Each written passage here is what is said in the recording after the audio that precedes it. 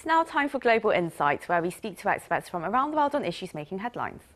Space scientists are still inspecting the South Korean rocket Nuri, which was supposed to lift off Thursday after a day's delay due to bad weather, but was indefinitely postponed due to a malfunctioning component. A sensor on the oxidizer tank appeared to fail during a final checkup before the launch. And while officials say that the launch window does remain open until next Thursday, if the problem is not identified and resolved, then Nuri could stay put at the Naro Space Center until late autumn after the rainy season subsides. Still, the Nuri has brought South Korea's space program on leaps and bounds over the years of its development, and we discuss its journey ahead with Kang Sung-ju, research officer of the Astronomy and Space Team at Gwacheon National Science Museum. We also connect with Wendy N. Whitman Cobb, professor of strategy and security studies at the School of Advanced Air and Space Studies. Very warm welcome to you both. And Director Kang, it's lovely to see you again. Why don't we start with you? The launch of the first homegrown space rocket for South Korea, Nuri. It was now delayed twice and now indefinitely, of course. First due to bad weather and now this technical glitch that scientists are still looking into. So what exactly happened there? Dr. Kang? Sorry, I think your audio is failing. Yeah. Okay, there we go. Right, it's All not right. just space rockets. You know, internet Yeah. connections So- can also fail. But yes, please fill us in. Thank you. Sorry for that. The launch date was initially slated for June 15th. The day before launch, the launch vehicle must stand on the launch pad. However, due to the severe wind and rain at Gwacheon, where the launch station is located, the launch was postponed by one day to June 16th. It was dangerous to erect the launch vehicle from the transporter, as well as to personnel who must climb up high to connect the umbilical wires because of the strong wind.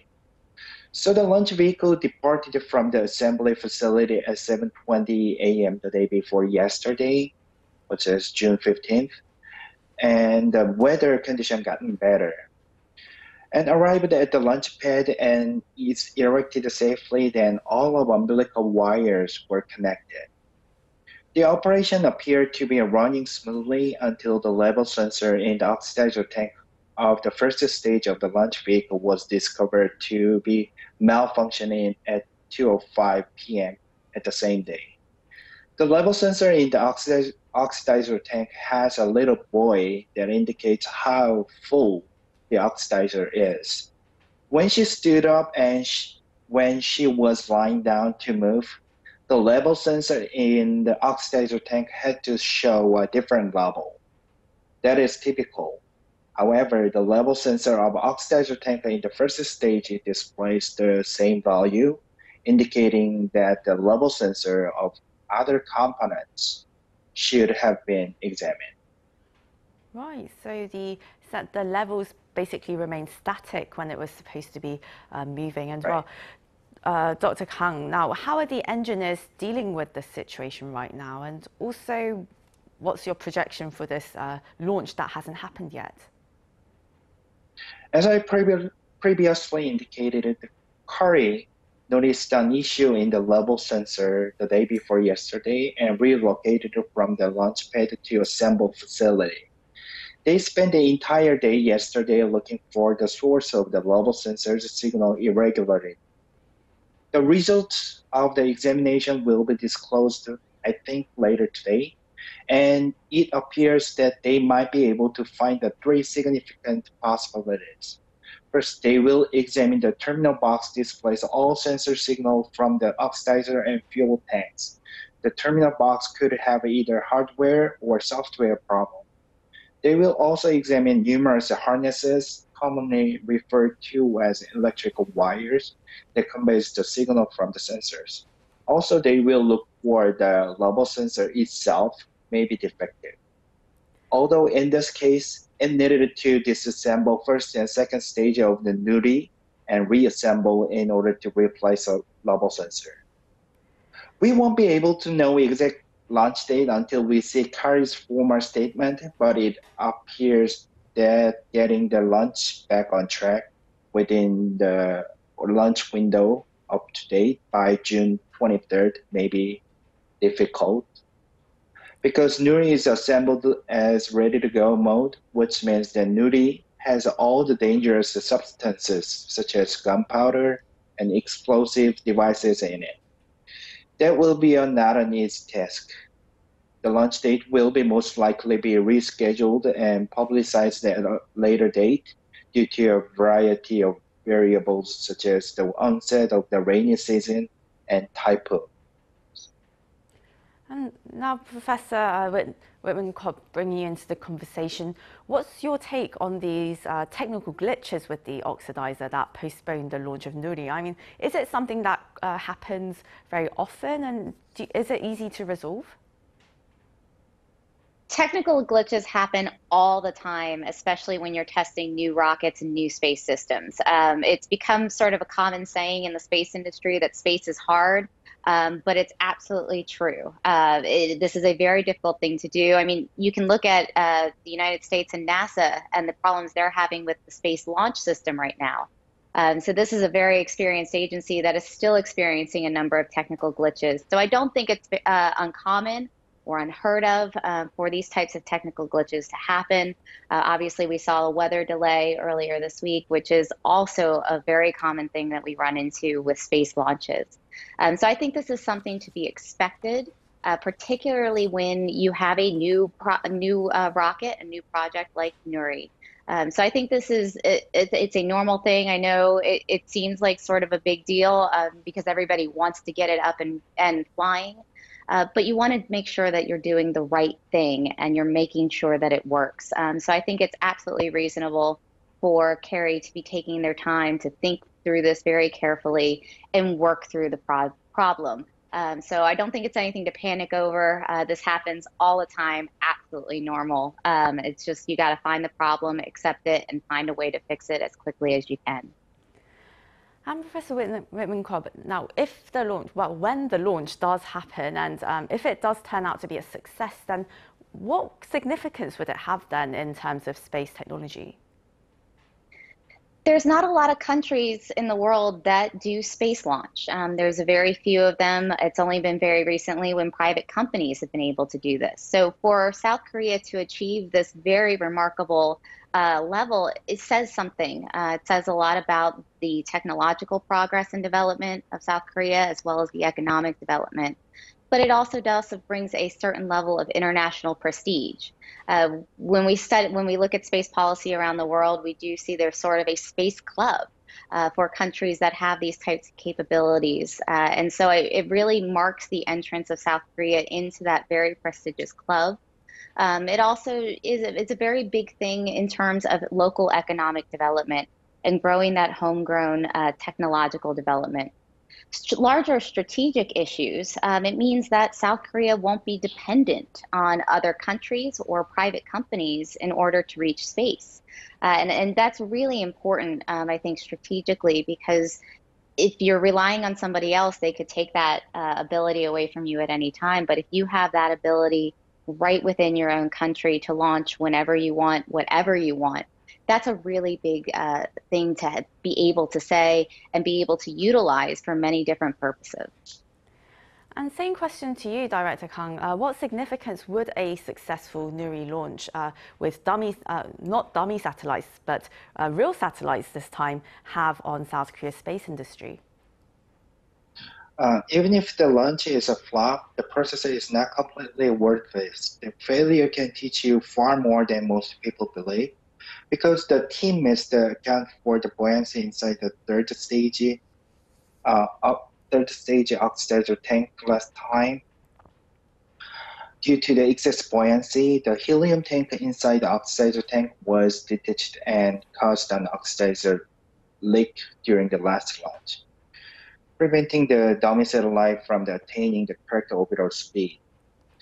This procedure would not have been found without the first launch, and based on the first launch, we learned that lesson. They changed the inside structure of the oxidizer tank for this launch to avoid a repeat of this issue. Of course, the second launch has glitched, could have unanticipated problems like this time, But I believe it was very fortunate that we were able to spot a flaw before the launch and get a second opportunity for the Nuri space rocket. And Professor Whitman Cobb, now many countries are keen on building their own rocket launch system, of course, including South Korea. But are there any differences that distinguish South Korea's very own rocket? In terms of basic technology, all rockets right now utilize the same idea. It's liquid-fueled rockets, sometimes with solid rocket boosters attached. Nuri is a three-stage rocket. More modern rockets like SpaceX's Falcon 9 utilize a two-stage model. So in terms of larger technological differences, there really aren't many.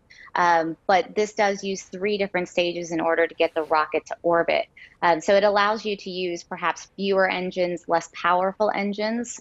So on the Falcon 9 from SpaceX, you have 9 engines clustered at the bottom of the first stage, whereas Nuri has far less than that. So in order to get to orbit, in order to reach the altitudes that you want to reach, you need a little bit extra power. So I think this is a very good piece to start with. I know Carrie wants to go ahead and work to expand the envelope, so to speak, make this a more powerful rocket down the road and really enhance what they can do with it. So I think it's an excellent start. It will get South Korea where they want to go and on the road to get there. And lastly, Professor Whitman Cobb, now what would be the next major task for South Korea's space engineers in terms of its space program, if successful? And what have the other 6 countries that successfully launched their space rockets, what have they done since their performance, the performance of their rockets? For South Korea specifically, the next steps once they get a successful Nuri launch is really going to be doing that again and again and again. You build up that experience, you build up the expertise, and you also demonstrate that your rocket is reliable. That's a really big thing, that you want to know that your system is good to go, that the chances of something going wrong are fairly low. You can't get rid of them altogether, but by launching numerous rockets over time, you can really show that that chance remains very low. Other countries, obviously a lot of the big countries like United States, Russia, and China go on to do more expansive projects in terms of human spaceflight. But for most countries, that's really not the end goal. And it doesn't have to be either, particularly when you have a partner country that you can work with, as South Korea often does with the United States. For many countries, there's a big part of this is economic development. If you show that you have a reliable product that is within market prices, you can sell that. You can sell those services. And so that's what a lot of countries, including Japan and India, have done with their homegrown launch capabilities. Another part is being able to develop the satellites that fly on that. So another next step, another place to take it, is to be able to develop those satellites. I know South Korea has been looking at building out sort of their own GPS system to aid the GPS system that's currently in space, but build those satellites that can help make that more accurate within the region. So I think being able to go out and develop that technological expertise is a really big draw and will be an important driver for South Korea. A lot of these decisions about where you take this capability really has to do with what you ultimately want to get out of a space program in terms of the benefits. And I think for a country like South Korea, it's definitely economic and technological development. And Dr. Kang, with these bright prospects ahead, what's next for Nuri if it launches successfully? The Nuri's launch is notable since it is first homegrown space launch vehicle built entirely using our own technology.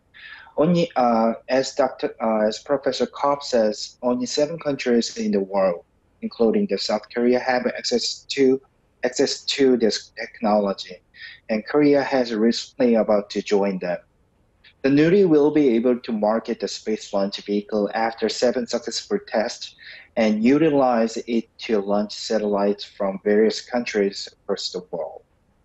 Korean private companies that are naturally involved in this space project, improve their technologies and market will also grow. The next generation of homegrown space launch vehicles will be employed in lunar exploration, which is another of Korea's space mission goals. And it will eventually be able to compete with the world's leading space exploration technologies.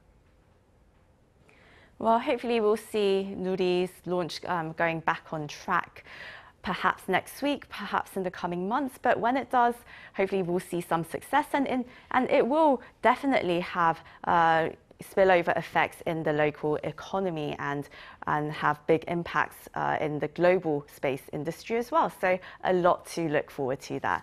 That was Dr. Kang Sung-ju, Research Officer of the Astronomy and Space Team at Gwacheon National Science Museum here in South Korea, and Wendy N. Whitman Cobb, a Professor of Strategy and Security Studies at the School of Advanced Air and Space Studies. Thank you both so much for your time today.